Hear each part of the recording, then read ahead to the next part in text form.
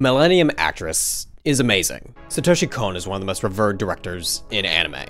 Perfect Blue, Paprika, Tokyo Godfathers, Paranoia Agent, 3 episodes of the 90s JoJo miniseries. This guy is known for his directorial style that to this day is still really unique. Like, there are a lot of anime directors I like. Saito Kaiichiro of Bocchi the Rock and Frieren is a perfect example.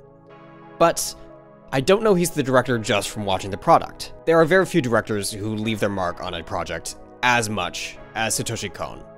And it's his style that makes his films and shows so fascinating to me.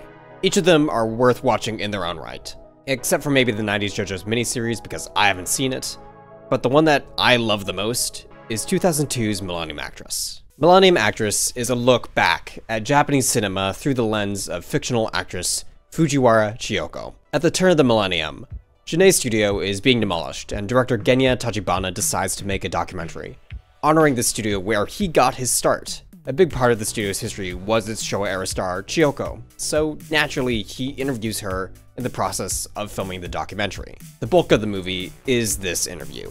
We are reliving Chiyoko's life in the movies alongside her. A common element throughout Satoshi Kon's work is the subjectiveness of the camera. In a lot of anime, what you see is what you get.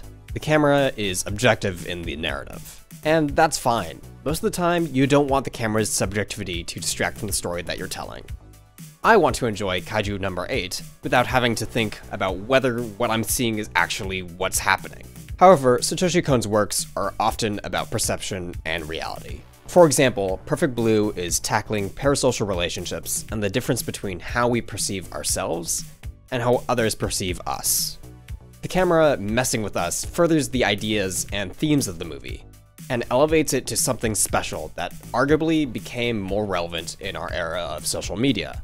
The subjective camera in Millennium Actress isn't as adversarial as it is in Perfect Blue. It's not there to make you think about what even is real, but to demonstrate the subjective nature of what we are watching.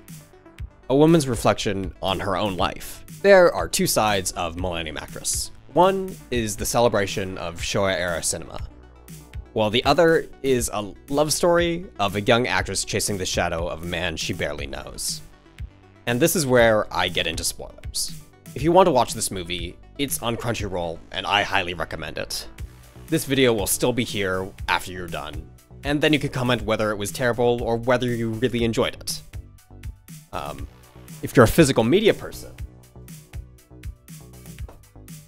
there's a beautiful steelbook that is from G-Kids that I like. I'm a physical media person. Bunch of Blu-rays and books down there. Hi, post-production me. Just wanted to point out that apparently Millennium Actress is free on Tubi and YouTube. A little hard to see there, but that is what that is saying. So, yeah. If you didn't want to watch it on Crunchyroll or buy the beautiful Blu-ray, you can watch it for free. With ads, of course, but free is free. So anyways, back to the video. We start in earnest in the late 1930s. For some context, this is probably after China and Japan have entered a full-scale war in 1937, and for lack of a better word, Japan has been going through some shit politically in the last decade. 3 failed coup attempts, a rising nationalist movement, and by the end of the decade, the military has fully taken over control of the government and dissolved the political parties. This is the setting Chiyoko is approached by the director of Jinei Studios. He talks about how she would be doing her nation a service by acting, that it's her national duty, that it's for the good of the soldiers fighting in China. It's showing the attitude of the day, even if it's devoid of the context history affords us. We know how unethical the Japanese military was at the time, but the general public of the day would have been getting the ultra-nationalist side of the story, and wouldn't have the full context.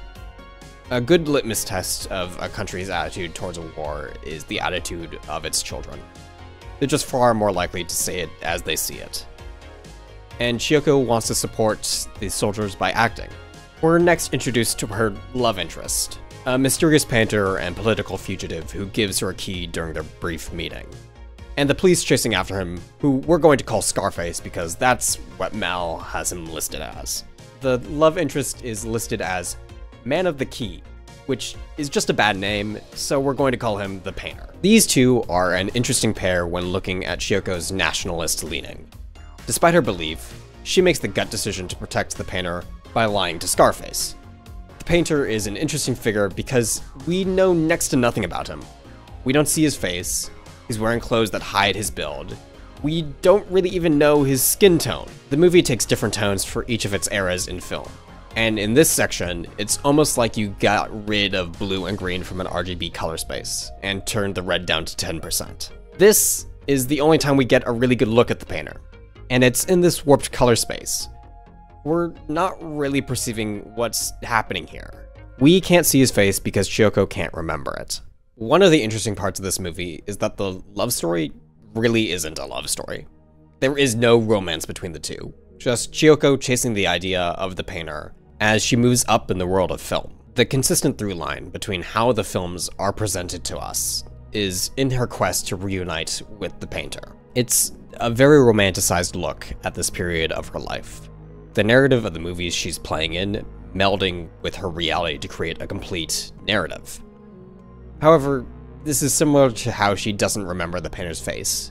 She's losing the fine details as the films and her real life mix. During this section, Genya Tachibana, the director of the documentary, starts taking on supporting roles, both in the literal sense and as a supporter in Chiyoko's stories. Now, he makes great comedic relief in what would otherwise be a pretty somber story, but it's hard to say exactly what he's filling in for in Chiyoko's story. My personal interpretation is that he represents the people who were undoubtedly supporting her in the industry. You don't get big just off of talent. You need connections. It doesn't fully explain some aspects of his roles, how he's often an enabler or protecting her from harm, which wouldn't really be in industry context roles, but they do fit the role he eventually takes later on, so it works. This section is also fascinating in how it pays homage to cinema. We get nods to classic Akira Kurosawa movies like Throne of Blood, Ran, Yojimbo, and Seven Samurai. Kenji Misumi's The Tale of Zaitoichi, Hideo Oba's What Is Your Name, Godzilla, and 2001: A Space Odyssey. And I'm definitely missing a few. I have no clue what the opening movie is referencing, if it's even a specific reference. It might just be a nod to the styles and themes of wartime films that didn't survive to the present day. Parts of that era of film history was lost in the wake of World War II. The films are also laid out in an interesting way. We start with war-era films that depict the era, moving to samurai films and progressively getting more and more modern as we see depictions of a modernizing Japan, until we get back to the war era. However, it's much harder to tell what is even real when we get there. When the movies that Chiyoko was starring in looked different from her life, it was easy to tell the difference between the two. However, it's really hard when her life looks like the movies that she's in. There's a scene where Scarface catches Chiyoko and throws her in prison. This scene's plausible, but while in prison, we see Shimao Eiko, another actress at Janae Studios that is a recurring actress in the films Chiyoko is starring in. We're in a scene from another of her films. Then, Tachibana, taking the role of a wealthy man, bails Chiyoko out. But the police say it doesn't really matter anyways, because they've already caught the Painter, who they were actually after. So are we in a film? Chiyoko sees them take him to a tunnel, and she bangs on the door until it opens and chases after him without hesitation, leading us to a destroyed Tokyo during a bombing.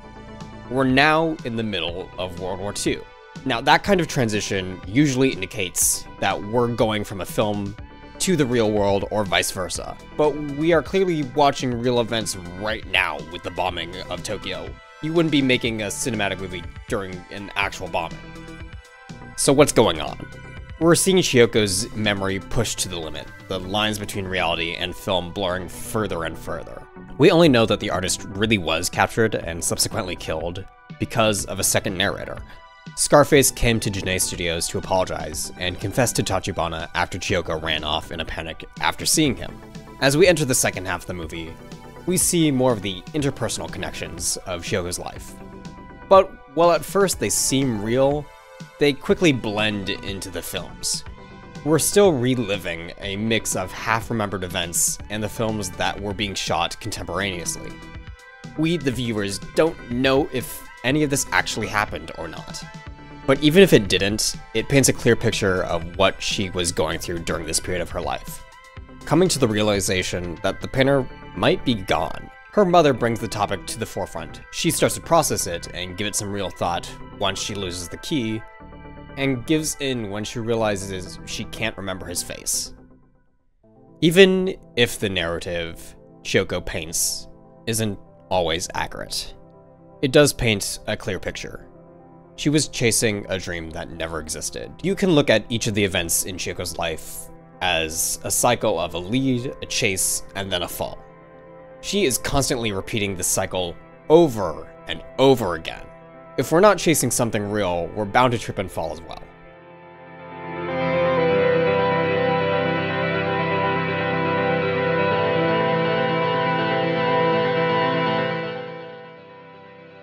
Thanks for watching. If you're still here and haven't seen this movie, you should probably go do that. It's great. It's one of my favorites of all time. Again, it's on Crunchyroll. Might as well go watch it. It's fairly easy to access. Sorry it's been a minute since my last video. Life happened, and the last couple projects didn't really pan out. I was going to touch on everything that happened in VTubing since the start of the year, but I also don't want to kick a horse when it's down, and I think that the topic is so charged and heated that any attempt at finding nuance in it is not going to go over well. If you know, you know. I might do a retrospective when things cool down, but they haven't really, so I'll just wait and see. Next video is probably on Carol and Tuesday, but rewatching that whole show while taking notes is taking way longer than it should have, so you might get something else in between the two. Anyways, have a good one. See ya.